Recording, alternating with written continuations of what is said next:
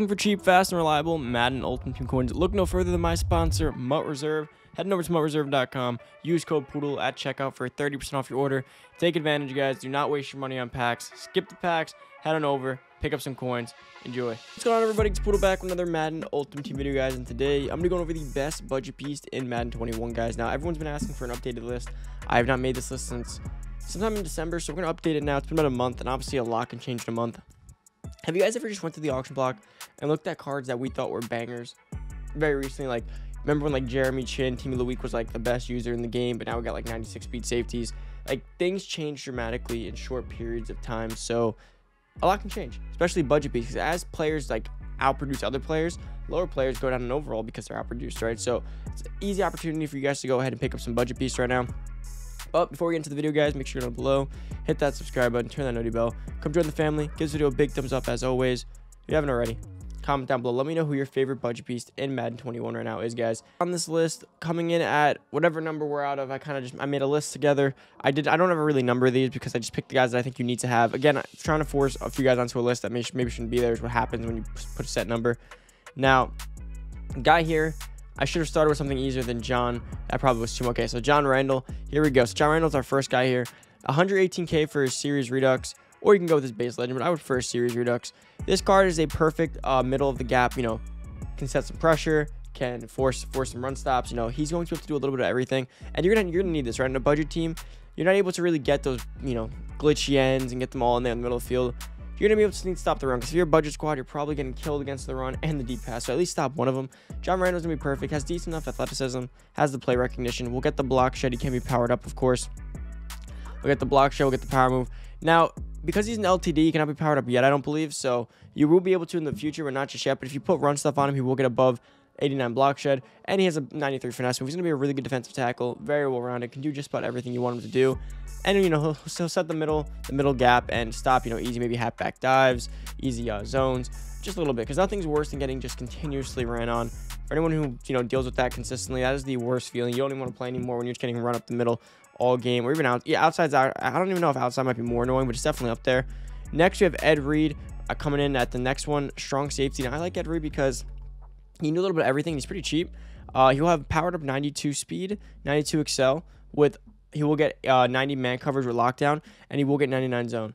So he will have 99 zone coverage, 90 man coverage with 92 speed, 92 excel, and he's a ball hawk. He has some hit power. You know Ed Reed. You know how he plays.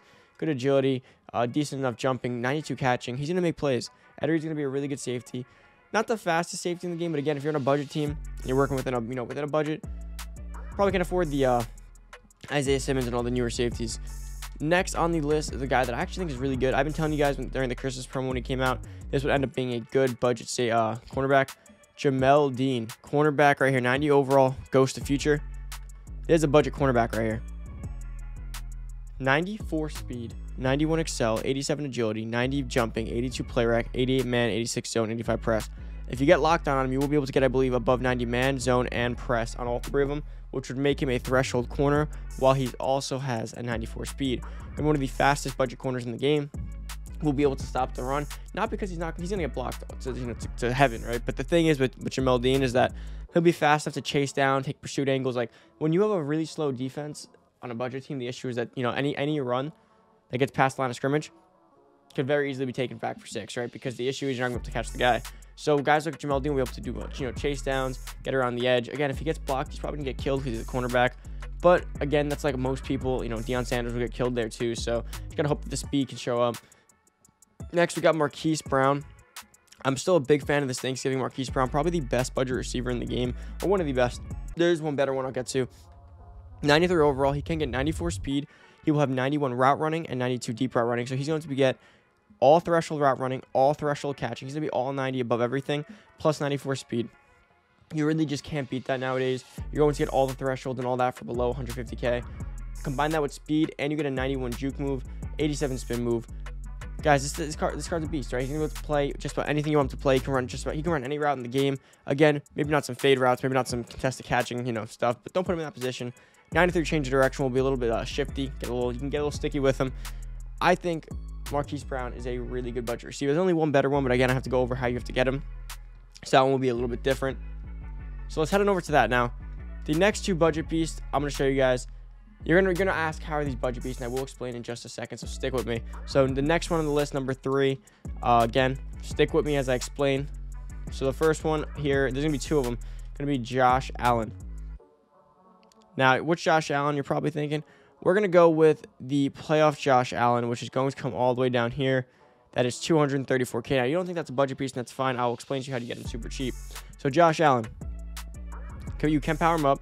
He'll have 89 speed powered up, 99 throw power with any throwing chemistry. He'll have above 90 deep, medium, and short accuracy. Have 99 throw power and 89 throw in the run. That will be the best budget quarterback in the game. Sorry, 89 speed. So, best budget quarterback in the game. Now, you're going to wonder how you get him. Now, before I get into that, there's one more guy that falls into his category that I want to go over, and that's going to be T.Y. Hilton. So, T.Y. Hilton, another guy here, and that's going to also as well be the playoff card. So the playoff T.Y. Hilton goes for 235K. Again, I'll explain to you in just a second. So T.Y. Hilton will get 96 speed powered up. He will get 88 jumping. He'll get all threshold route running and all threshold catching powered up and chemmed up. So again, going to be the best receiver. If you can get him and Josh Allen in your budget squad, you're sitting pretty.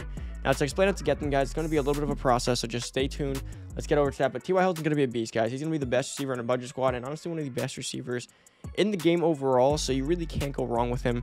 And then Josh Allen's going to be able to nail him from anywhere with that 99 throw power and the accuracy. Now let's go over how you get them, guys. Now I made videos like this before, but I figured this would be a good way to implement into a budget beast video. So we go over to sets, come on over to, let's see, NFL playoffs. Let's go to playoff launch. Nope, sorry, week 1. All right, the John Abraham set. You're gonna have to do this set here. So again, to do this set, it's going to cost you, let's see, let's just round 230. Let's see, 220, and then probably another 230, right? So we're looking at about 680K plus this 56K card. Now remember, all in all, let's say we're looking at around 700K. Remember, you do get one of these free. So make sure that you do go back and you go play your solos and you go get your free player. All you have to do is you go to the playoff solos, you finish them up, and you get that free 95 you could pick. Pick one of the ones that go in here, whether it be Josh Allen, T.Y. Hilton, or it ends up being Marcus Peters. So maybe take the most expensive one, which it very well could be Marcus Peters because of that 220, next was 280. But take one of them. Now the set goes down to around 500K, right? A little over 500K. So you do this set. Then what you do is, after you finish the set, you go sell John Abraham on the auction block for like 400K. And now this set only costs you a little over 100K. So like maybe 120, 150K. So now for 150K, you got Josh Allen and T.Y. Hilton. You divide that by 2. You're looking at around 75,000 coins for 2 96 overall powered up cards. If you power them up, or just base 295 overall cards for 75K a piece. That would be the best budget squad values on your budget squad, and they'll be long-term budget squad players because they're all threshold. They could play for a while. I'm just telling you guys, it's a highly recommended. I highly recommend doing that. You'll get your quarterback and your wide receiver of the budget squad future for a super cheap price, and you also get. And don't forget you get Marcus Peters, right? Let's make it even better.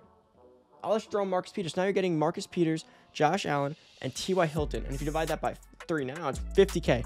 50K, and you fill out 3 places on your budget squad. You're nowhere in this game, nowhere in hell are you getting 3 95 overall players for 50K a piece in your budget squad. Those are going to cost you each a little over 200K. That should have costed you 700K. So go ahead again. You do the set. You get the free player first in the solos. You put him in. You do the set. Once you do the set, you sell John Abraham, and you get to keep with these 3. If you don't want one of them, which I highly recommend you keep all of them, considering they're going to be probably the highest overalls in your budget squad, and they're super cheap. But yeah, guys, about it for the video. There's one last guy I want to show you, but again, not going to be as good as some of the other guys, but he is on the list in case you can't do that set, or for whatever reason you don't want to. One more receiver here. Again, receivers typically own budget squads. You get a lot of good speedy values, and that's going to be the rookie himself, Henry Ruggs. Henry Ruggs is super good. He has his newer card, which is his Ghost of Future. Henry Ruggs, let's see right here. He's going to be 90 overall with 95 speed. So not going to be a route running threshold, not going to be catching threshold. He's going to be a pure speed guy. So let's say you get T.Y. Hilton, you get Marquise Brown as your 2 outside receivers, and then you put Henry Ruggs like in the slot. You give him drags and slants and some easy, seam streak, something that he doesn't have to really run routes on, just going to get open and use his speed. But guys, that pretty much does wrap up the video.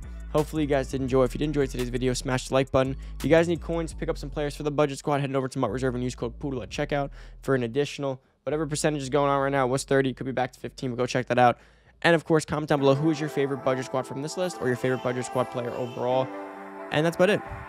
Enjoy the rest of your day. I'm out. Peace.